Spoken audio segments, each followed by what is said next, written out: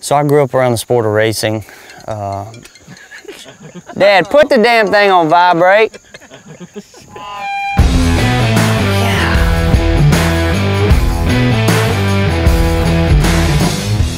So I grew up around the sport of racing. My dad raced for many years. When I was younger, I didn't know if I wanted to drive or not.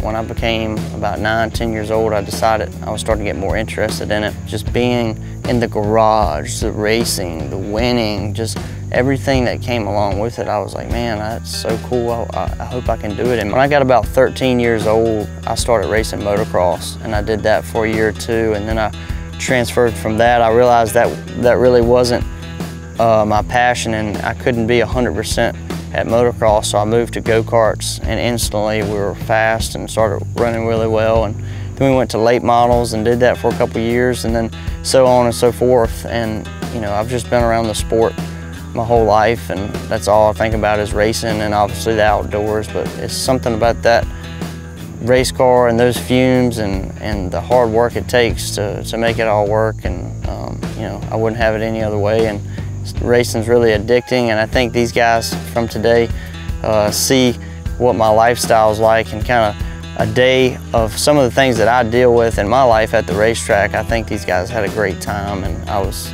glad to let them experience a day behind the wheel.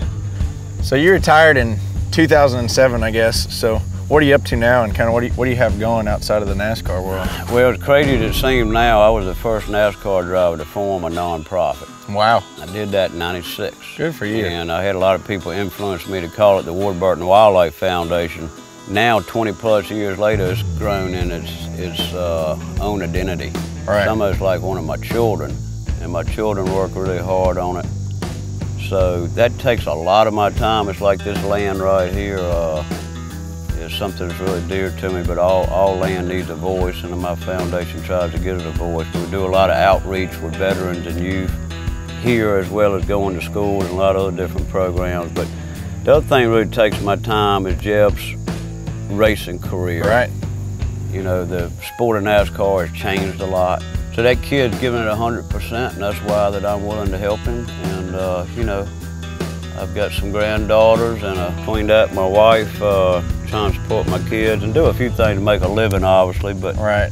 Yeah, man, I'm like a chicken with my head cut off every day. That's From good. 4:30 a.m. to dark every day. I just do nothing but work. But that's awesome. That's the way we were brought up back when I was growing up. Oh yeah, definitely. Let's go see if we can catch some fish. Let's do it. Let's do it.